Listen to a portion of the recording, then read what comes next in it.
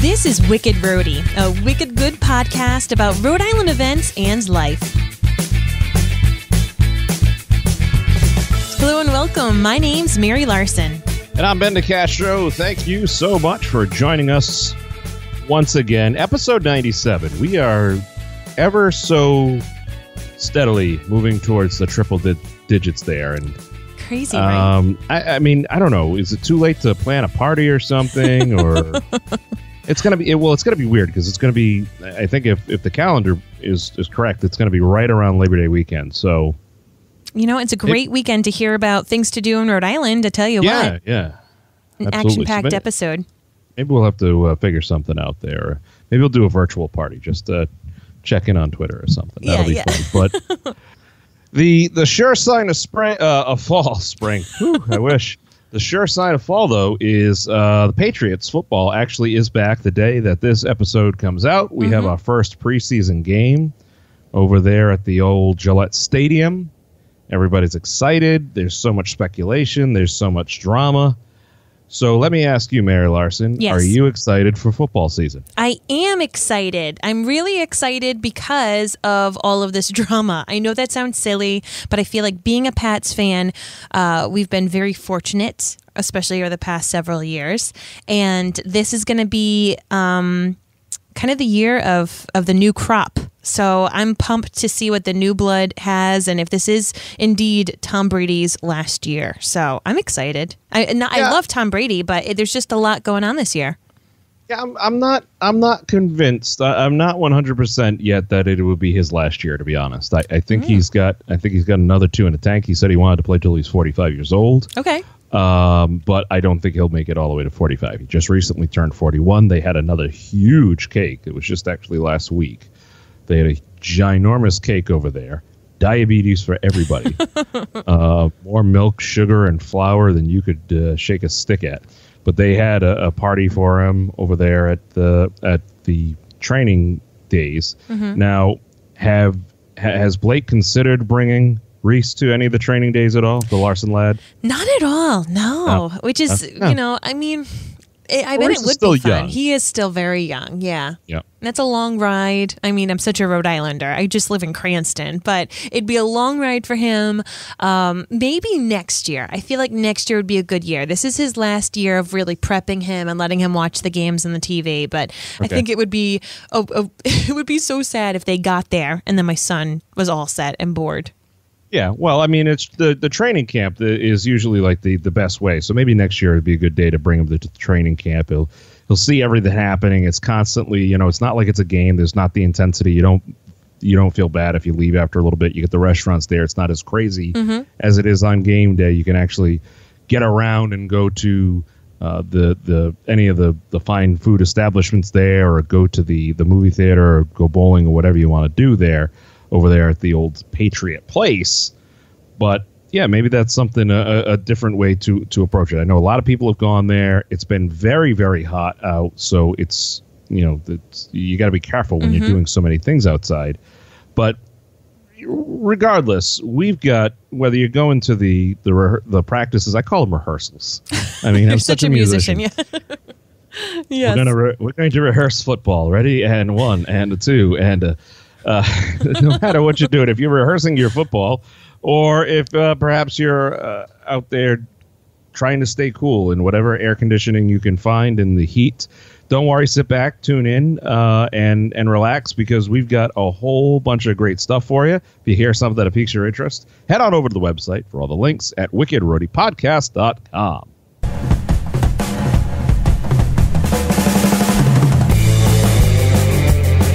So this week, what do you have? I've got a fun really good little pick. Yeah, we've all year long, I talk about the Rhode Island Philharmonic Orchestra, how they're just an extraordinary group of musicians. We had all the wonderful things going on. I don't even know if they've picked a conductor yet. I need to double check on that. But now is the season when you get to see them for free, because the Pops concerts are outdoors. They're often at free venues. And this is kind of the first one really kicking it off. It's going to be Friday night at 7 o'clock at Roger Williams Park, which means that there's another event that happens Friday nights in the food trucks, the Food Truck Friday. So they're going to have 10 or so food trucks at the Temple of Music already for the concert. Then they're going to have an additional 15 plus at their usual spot on the hill at Carousel Village. So the Food Truck Friday starts at 5 p.m., goes until 9:30. So what you can do is you can head on down, say around 6, check out all the food trucks since there's going to be about 25 plus of them, which just sounds outrageously amazing. Of course, there's going to be beer and wine available at the Food Truck Friday, so you can have a little something there and then head over to the concert right at the Temple of Music. But this is just a great way to get out there, see some music, have some food. You don't even have to pick your own picnic. You don't have to do that. You can just go to the park. That's awesome. Hey, I would strongly suggest taking an Uber or Lyft over to the park from wherever you are, because 2 reasons. One, it will give you more time enjoying the events than more time finding to park. And secondly, you can go ahead and eat to your heart's content, have a few drinks, and let somebody else do the driving. Amen. It's so much safer. Oh, yeah. Oh, totally. And, because Sue and I, a few weeks ago, we went over to the Food Truck Fridays over there at the Carousel Village there, and it's great because they have the whole the playground, they've got the carousel, they've got music, they've got different things for kids to do.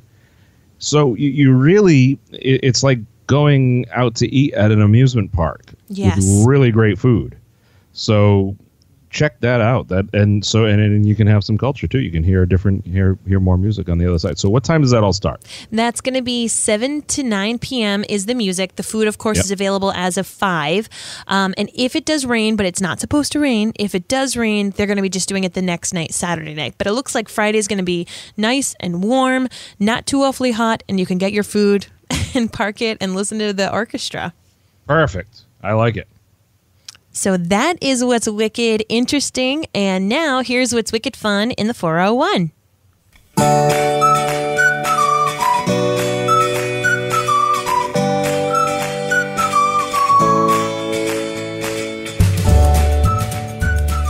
Recently we've had some really awesome opportunities come up for road races, whether you've been running over the Newport Bridge or doing the biking events where they go the bridge to bridge to bridge, where you do the Mount Hope, the Newport, and the Sakonnet River Bridge, or however you want to do it, or the Jamestown Bridge. But for the second year now in a row, runners and walkers will have the opportunity to cross over the historic Mount Hope Bridge by foot at the Mount Hope Bridge 5K on Saturday, August 11th. Registration starts, actually the race starts at 7:30, and, registration is just before that. But everybody's going to meet up at the University of Roger Williams, Roger Williams University, like how I flipped it. It's the University of Roger Williams, not at the RWU. You got fancy. I try. Everybody's going to meet there, and then they're going to shuttle you over to the Portsmouth side. Okay. And from there, you'll run back. Now, it's very important. This is a race that you are not allowed to have strollers, pets, or baby carriers on this. Smart. And that's mainly because the bridge is narrow. Mm-hmm. People don't realize how narrow that bridge is. Living in the East Bay, and now that they're doing a lot of construction on that bridge, oh yeah, that puppy is narrow, and you feel it. You feel it swaying and everything. So if you're not a fan of heights, maybe you go running on the Blackstone Boulevard, the path there. Yes, in Providence, yes. But this is going to be a wonderful 5K race. It's going to be fantastic. Of course, the Bristol Portsmouth police will all be shutting everything down. They'll have you got to be able to get off the bridge in 20 minutes because they're going to. They can only shut it down for 20 minutes because it's one of the three exits off the island. So, and they can't, once you have runners on it, you can't have traffic going as well. Like for Newport, they actually just divert the traffic to one side and have the runners on the other side. This is something that's a pretty significant event Yes. And they take a lot of safety precautions. So just if it's something you've always wanted to do and you're a runner, it's a really cool event to do. If you're a first timer or an amateur, or like me, just I own running shoes. You need to be able to do a 20-minute. What is it? A 20-minute mile? Yeah. Okay. Yeah. But it's uphill half of it. So. Yes. Yeah. Absolutely. So you got to do a 10-minute mile. Yeah. For half of it, and then you could do a 30-minute mile on the backside. The average just works out. So there you go. Anyway, it's the Mount Hope Bridge 5K on Saturday.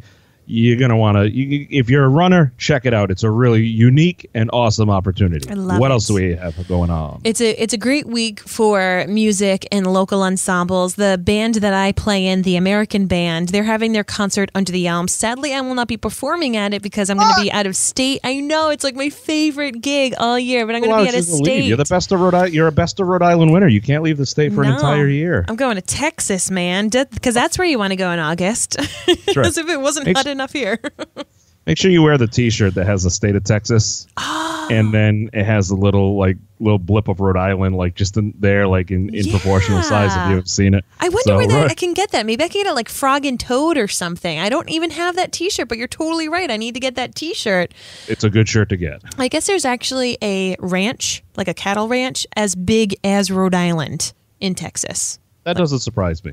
Right? So there are cities in Texas that are as big as Rhode Island. So it's take that for what it's worth. Right. So while I'm in Texas, if you're hankering for some music and another kind of great venue that you can bring a picnic to, the John Brown House. So that's right on Power Street, that Power Street and Benefit Street intersection in Providence on the College Hill area. Thursday night, 6:30 to 9:30. But to be honest, it's going to be bumped a little early because the sun is starting to set a little sooner. We had originally had this concert planned in June, but then it got rained out. So this is now our rain date. It's going to be Thursday. So the day this episode comes out, head on down to the John Brown House.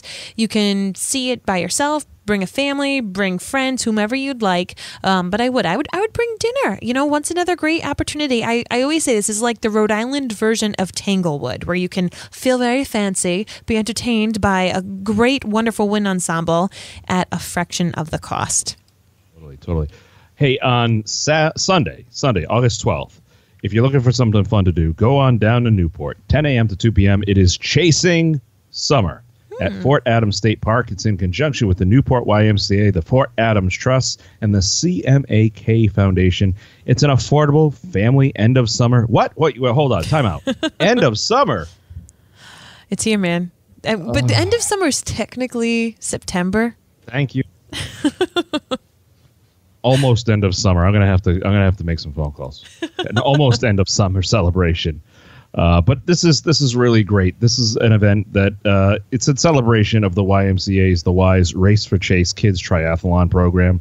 Every YMCA in the state will be represented at the event. So some people are like, well, I only like to go to the Kent County. Well, I like to go to Bayside where Zach Morris hangs out. There you go. Screech. No, everybody is going down there to Newport, to Fort Adams. And the Race for Chase program aims to provide kids who are 6 to 12 with a safe, healthy, non-competitive environment to discover the sport of a triathlon. Think about it. The first triathlon you do as a child, you can have a bit of fun there. And it's a 6-week goal-oriented summer program where participants are provided expert instruction in swimming, cycling, running, and strength training, flexibility, being taught the fundamentals of good nutrition. This is a really great it's a great organization, the whole program there. And this event kind of wraps that whole thing together, but this event is open to anybody, not just those who were in there. And this program was created in memory of Chase Kowalski.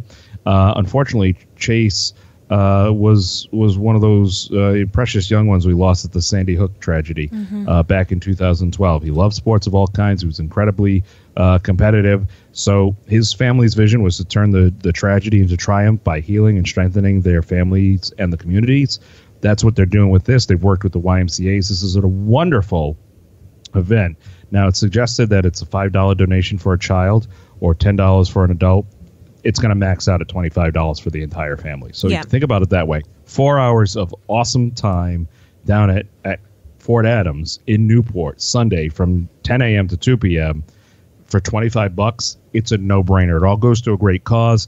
And hey, maybe this is a great way to kick off the start of the school year in a healthy way and do something different. Right. Plus, you're supporting a really great cause there. So check that out on Sunday. What else is going on? Saturday from 11 in the morning till 6 at night, it's the Loof East Providence Arts Festival, presented by, of course, the East Providence Arts Council. This is a free event to attend. The rain date will be on Sunday, but once again, Saturday is looking really good. So this is a wonderful festival. It's happening right in that Riverside section of East Providence. This is the 4th year they're having it. It's an award-winning festival, and this year it is. They're really pushing the theme of whirlwind of art, music, and life. So there's going to be dozens of artists. They're going to be along that beautiful scenic waterfront area. If you have not yet been to the Loof Carousel. Do I say that correctly? Loof? Sounds good to me. All right, sounds good. That's what I'm like. It's 2 O's, 2 F's, and I'm like, I hope I'm doing it justice. If you haven't been to that area, Lauf, yeah. Is it Lauf? I don't know. But if you move those letters around, it spells Olaf. Oh, you're right. Frozen. Yes, thank you. All right, I'll just let that go. So there's going to be people there with their paintings, their photography, sculpture, fiber art, jewelry. They're also going to have a writer's row made up of nearly 30 local authors. Ben, you should be there to talk and sell their publications. In addition, there's going to be live entertainment throughout the day, food trucks. It is a family-friendly event, and I'm telling you, if you have not yet been to this venue, it's stunning. You get to overlook the water, overlook the bay, and it's just a great way to really support this gorgeous carousel that we have there and just support local artists. So Saturday from 11 to 6. Head on over to East Providence.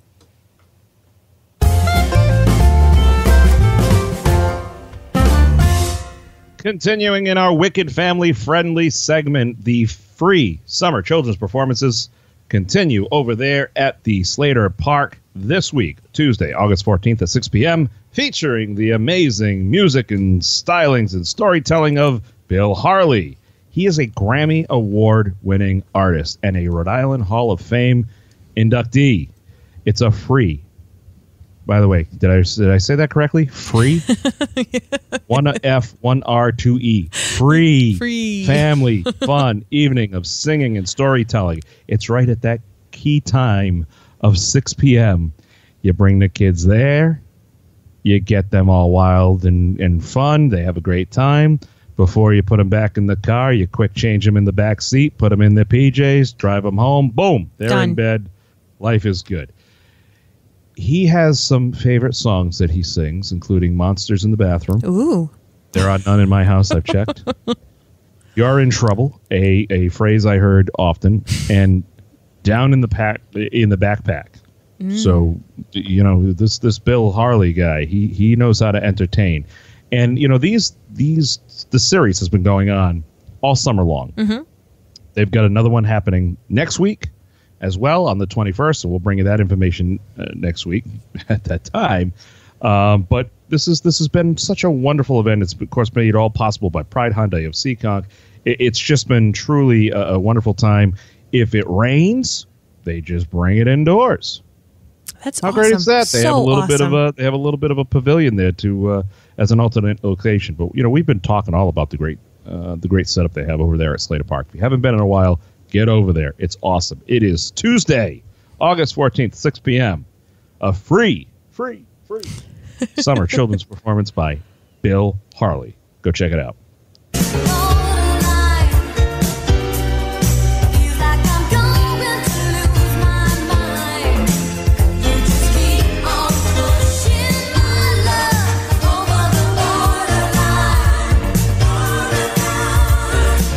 So great to hear from Madonna after we haven't heard from her in a few weeks. That's because we've had so many things happening in Rhode Island. We really haven't given a rip about Massachusetts or Connecticut or the rest of the free world. But this week, we're making an exception because there's a good chance you'll hear Madonna at this event at Seekonk Speedway. Mary, have you ever heard of the Insane Inflatable 5K? No. Tell me more. If you weren't going to be away this weekend, I'd say grab yourself a ticket. You could join my wife and her friends there. They are doing this on Saturday, August 11th at 8:30 a.m. There's a whole bunch of different times, but this is it's insane.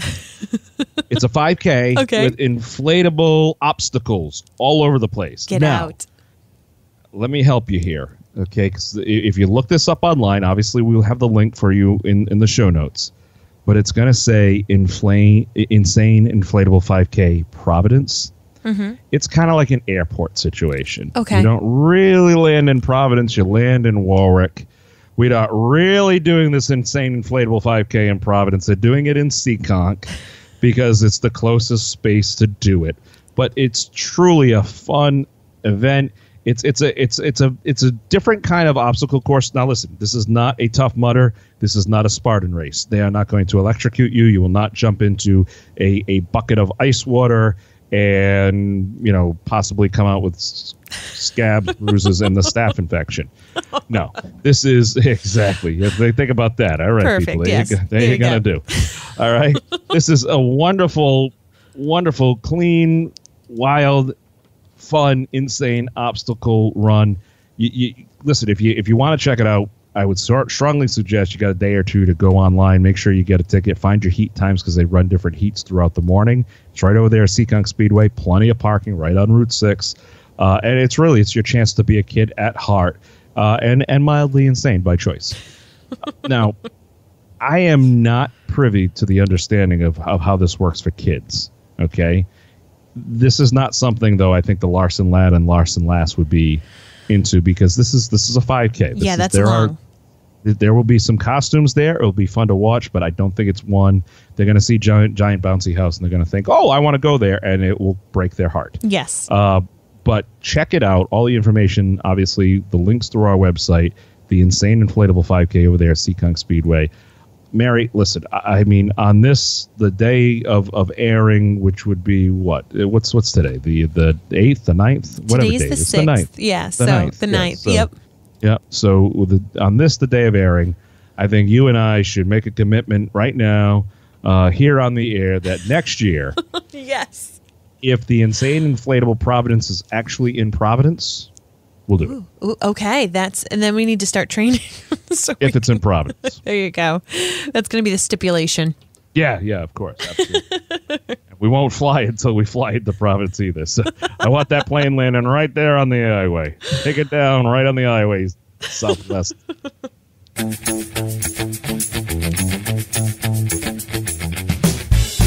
Folks, as we said at the beginning, everything we talked about today can be found on our website, wickedroadypodcast.com. You can find us on Facebook and Instagram, and if you're posting photos, especially from this insane inflatable 5K, guys, we're going to want to see it. You can use the hashtag WickedRhody. It helps other people learn about the podcast, and one of my favorite ways that you can help spread the word is by screenshotting your screen and sharing it in an Instagram story or a Facebook story. It just helps people know, hey, you're on your phone. Guess what else you can do on your phone? You can listen to this podcast. Absolutely. I will be sure to let my wife know. I think she's going to be over there at the Insane Inflatable. I'll tell her to use the hashtag WickedRhody. For more information about advertising their sponsorship, you can just simply email us at wickedroadypodcast@gmail.com. Until next time, folks, I'm Mary Larson. And I'm Ben DeCastro. And you've been listening to Wicked Rhody. We'll have more for you next Thursday. Absolutely right, we will. You know why? Because you asked for it. We got it coming for you.